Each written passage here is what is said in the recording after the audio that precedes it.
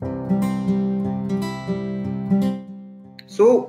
as you all must have seen the agenda, this session of ours is on BEPS and MLI, base erosion and profit shifting, and multilateral instruments.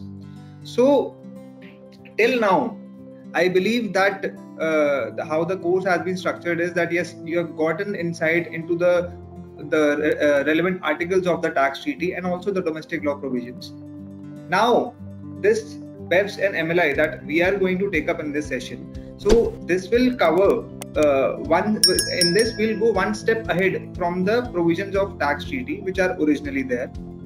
So first question which arises is that what is this BEPS and what is this MLI?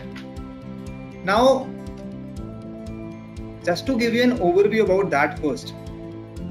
See, in this international taxation, as we are aware, one, we need to see the domestic law.